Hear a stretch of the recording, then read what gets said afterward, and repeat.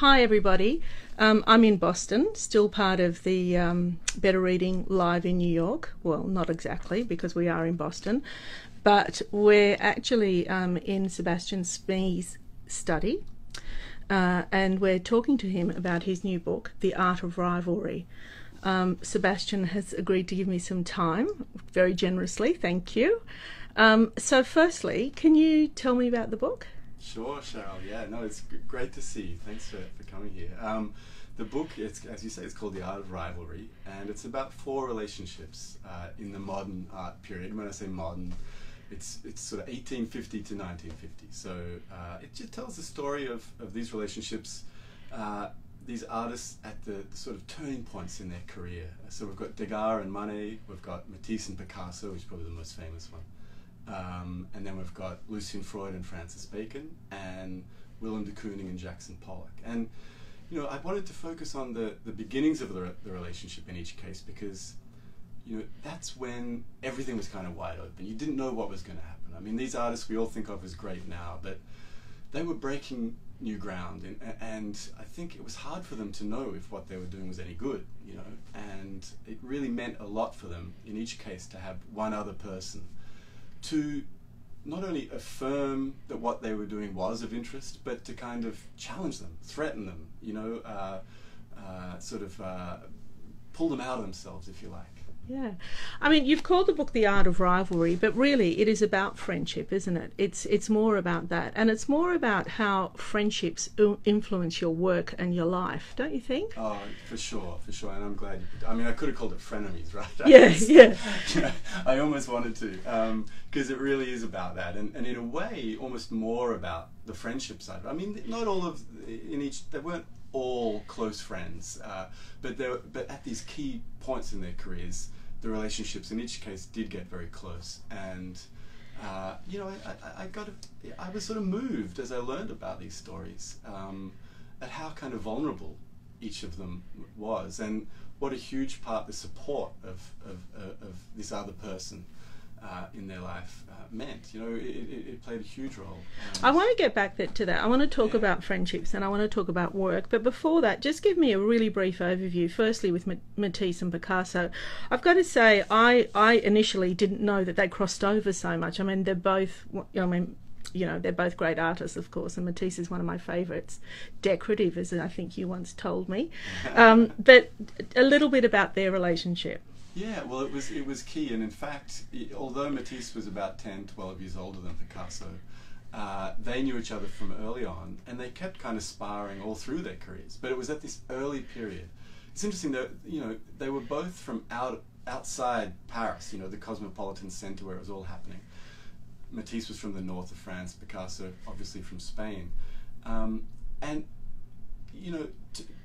What was interesting to me too is that all the people whose support they were competing for, the collectors like Gertrude Stein and Leo Stein, and the Russian guy Shukin, you know, they were also from outside, and it almost took an outsider to kind of see that what they were doing, which looked so crazy to the Parisians, was worth supporting and was genuinely interesting. And I think, you know, they saw that in each other. So their friendship really mattered a lot in those early days. And Manet and Degas, again, I mean, that was quite an extraordinary friendship from what I read in the book. Yeah. Can I just put a personal note in? Degas is my favourite.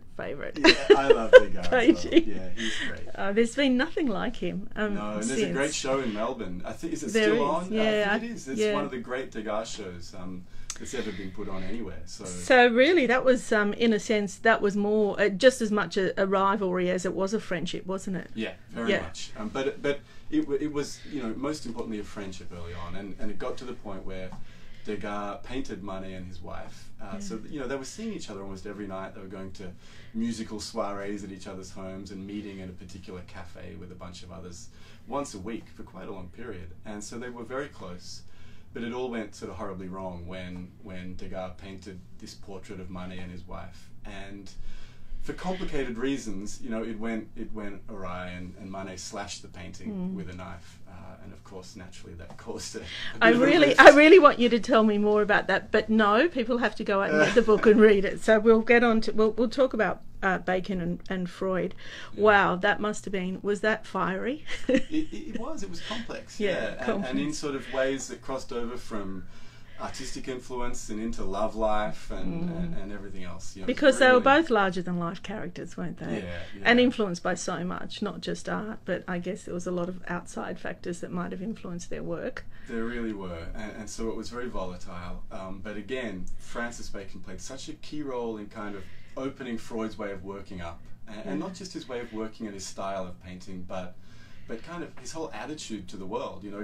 Bacon was a gambler and this lived a very sort of anarchic, crazy lifestyle, and I think Freud was hugely seduced by that. Yeah, and also it showed in Bacon's work, didn't it, so much? Okay, yeah. And the little known to me, I guess, is de Kooning and Jackson Pollock. Tell us a little bit about their relationship. Yeah, well, they're often thought, I mean, here in the States, they're sort of the two biggest figures of modern art in a way, because they, together with a few others like Rothko and so on, helped form this movement, abstract expressionism. But again, you had a situation where de Kooning, whom everyone admired and who was a great draftsman, was kind of a bit stuck. And this is a pattern that's in all of them, in a way that one artist is a bit stuck and the other comes along, and through their influence and their approach to painting and to life, they kind of suggest a whole bunch of new possibilities for the other, and that's what happened.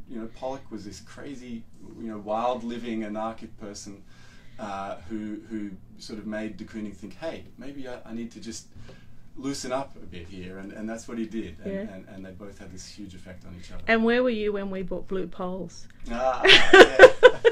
Blue Poles. Remember how controversial that was? A big thing, wasn't it? Yeah, and people still say that it almost brought down the Whitlam government. Yeah.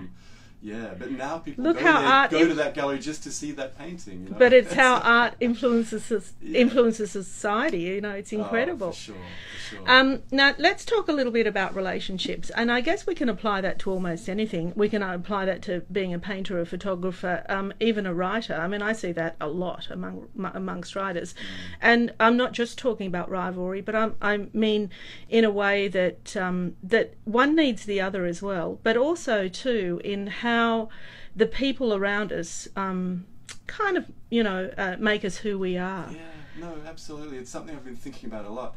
You fall under the spell of someone, and then it becomes a question of, okay, how much of their influence are you going to take on, and how much are you going to push back because you're in danger of losing your own identity. And it's funny, I've just been reading so much later than everyone else, I feel stupid, but the Elena Ferrante books. I've loved those books. They are so great. I'm right near the end of the second volume, so I feel way behind everyone else. But I wish that I'd read it before I wrote this book, because there's a relationship between, obviously, the narrator and Leela that is so similar to the pattern I picked up in these artist relationships.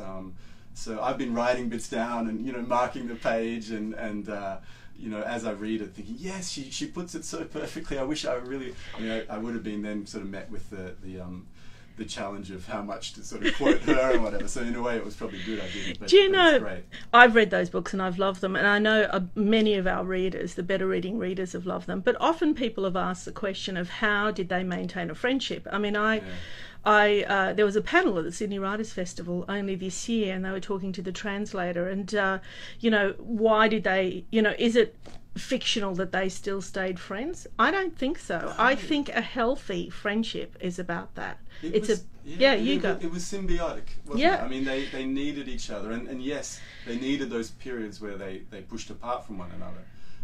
But then they kind of realised, especially the narrator, because we're hearing it through her, but she's seeing the world and herself through the lens of Leela so much of the time, and even when they're apart, that's true. And I think when you think of Matisse and Picasso, there was a period there where Matisse, really, I don't really write about this in the book, but he was under the spell of Picasso through the teens, the First World War period, and then he needed to get away from him, and he went to Nice. He had nothing to do with Picasso for a long period, and yet, and painted in a totally different style. But I bet you he's still thought about him often. Every day, yeah. I'm so convinced. And I think that's the same in the Ferrante books. I'm just loving them for that reason. Yeah. Well, I can't recommend this book highly enough. It's called The Art of Rivalry by Sebastian Smee. Yes, it is about art, but gee, it's about friendship, it's about love, and it's about the people we have round us who actually make us who we are. I've enjoyed it very much. Thank you, Cheryl. Thank you so much. I appreciate it. Thank you for your time. Thank you for having me in your home. Oh, it's great. It's great and I know that we will enjoy this book very much. Well, our audience in Australia will enjoy it very much. Thank you. Thank you.